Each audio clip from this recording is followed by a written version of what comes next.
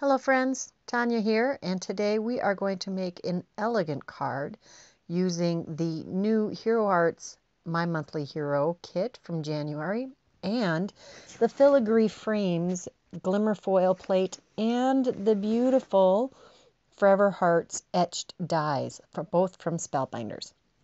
I'm going to start out by stamping this sweet little bee in Hero Arts Intense Black ink on some white cardstock.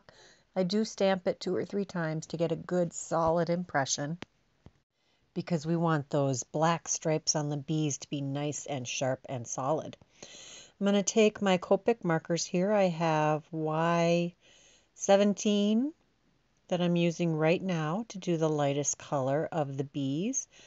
And I do have several bees stamped here, and I'm going to color all 3 of them on this one strip during this video.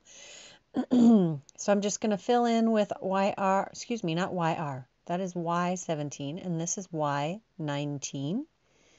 And then the last color I will use is Y24. And that has that deep golden yellow color to it. These bees are super easy to color, and they really come to life with a little bit of marker or watercolor. I would love to try this with watercolor. That might be another project I take on not too far from now.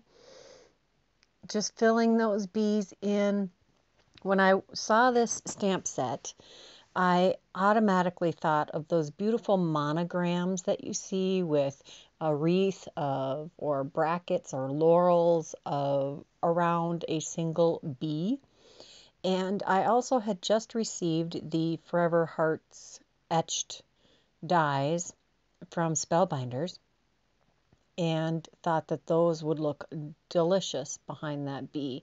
I just thought that all of the elegant imagery of that together would really work well. I did use a little bit of W0 to color in a little bit of the bee's wings. And I'm using some clear Wink of Stella to add some sparkle to those wings before I finish with their coloring. I did get outside the lines a little bit, and you'll see me use a white gel pen here in a little bit to fix that problem. I have a couple of sizes. I think I have 3 sizes. This is a Sakura Jelly Roll in a size 5, and I think I have a 8 and a 10 also. The images from the January 2021 My Monthly Hero kit also have coordinating dies, which I love. I can fussy cut. I have gotten better at it. It's still not my favorite thing to do, and if there are dies, I will use them. Look at that. And I like the thinner border. So this is the Filigree Frames Glimmer Foil Plate Set.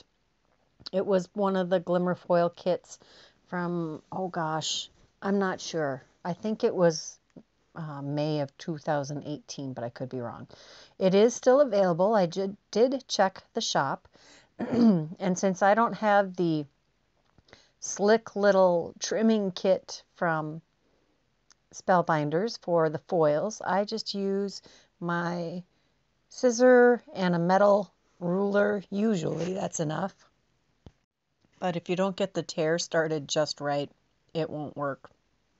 So I brought out my X-Acto knife, and I was using that to cut, but it leaves a metal or a shiny mark on your cutting mat, which you can get rid of with an alcohol wipe. Then I'm going to take the Glimmer foil platform and put that is polished brass. That is the name of the foil that I'm using. Put that shiny side towards the plate, and then center my cardstock on that, put it back on the timer, and I, by the way, put that on the heating platform and heated it up while I did the sentiment. So I let it get a little overheated and it overfoiled, and just use an eraser to get rid of that. So we're going to take a sentiment from the My Monthly Hero kit, and we're going to stamp it in VersaFine Onyx Black which you can use to heat emboss with. And yes, I'm going to make a gold colored embossed sentiment with a black ink. Just you wait, you'll see. I did stamp it a couple of times. This is the Brass Hero Arts embossing powder. I'm going to heat that and make it nice and shiny, and you will see that it still is a lovely golden color. Brass is that nice deep gold color. To me, it's still a gold. And then I'm using a Simon Says stamp. I think this is the Sentiment Banners set. Nested Banners? Maybe it's Nested Banners. And I'm using my little sidekick here because I can't, my big die cut machine does not fit under my camera. So if it fits in the little sidekick, I use it when I'm doing videos. And then we are using that Forever Hearts die from the newest release from Spellbinders, the Expressions of Love. And I've used some gold vellum I have in my stash. I think I probably got that at Hobby Lobby. And I'm carefully peeling that out. I kept thinking it was for sure going to tear because that heart is so delicate. But it didn't, and I really didn't have to work on getting much out of the die cut. So now we're going to start layering those pieces we've created all together. I did take that craft colored panel and trim it down to 4 by 5 1/4. And then I did cut a couple more pieces, those little bees. I used that die and I cut from Coaster Blank so I could add some dimension. So I'm just going to glue those pieces together. So we're going to glue this to the vellum gold heart, just centering that on the heart. And then I'm going to put the other layer on the back so that it raises this whole heart off of the main panel nicely also.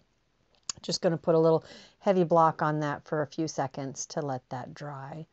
And then I'm going to grab a standard A2 card base, which is 4 1/4 by 5 1/2 when it's folded in half. And then I'm going to add a little bit of detail to the inside of the card. Sorry about that, had a frog in my throat.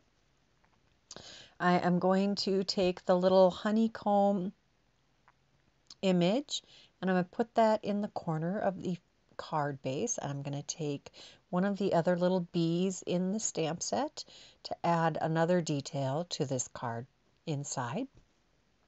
I'm going to pull out my Delicata Golden Glitz ink to stamp the honeycomb.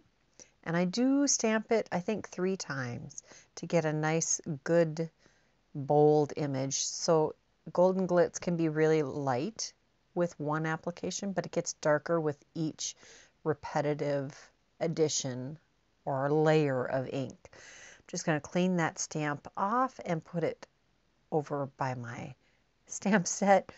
And then I'm not going to color this bee in. I am just going to stamp him in black. And I'm going to use the Hero Arts Intense Black ink again. But I had to clean off that Golden Glitz ink so it didn't transfer onto my black ink pad. I'm going to stamp that. I think it took 3 impressions to cover the Golden Glitz ink. The Golden Glitz does want to move or pull through. I suppose the dye ink just absorbs in the paper while the Golden Glitz is an ink that sits on the surface of the paper because it's more of a pigment ink.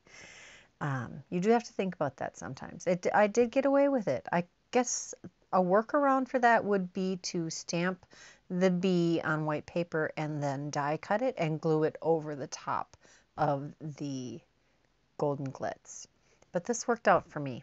I'm going to add some Coaster Blank to the back of that panel to add a little dimension to my card. I am a bit addicted to that. Then I'm just going to glue that to the front of the card base. And we'll put the Misty on top of that, add a little weight to help it dry nice and flat. Going to add a little more Coaster Blank to the sentiment. Make that a little raised up also, especially since it's going to sit over the top of that, the bottom edge of the heart. I had to make sure that I didn't glue everything on the wrong side of the card base. Thankfully, I did put it in the right spot, even though I looked after I'd already glued it. Just going to tack that little sentiment right on the bottom there. I love that it says, "You're beautiful." And I think this card is beautiful. Look at the shimmer and shine of that glimmer. Thanks for spending part of your day with me. I hope you enjoyed this video, and I would love to have you subscribe to my channel. If you're interested in any of the products that were used in this video, check the description box below this video for a list of supplies with links to where you can purchase them. If you haven't subscribed to my channel, please take a moment to hit that subscribe button, and I'll see you again next time. Bye-bye.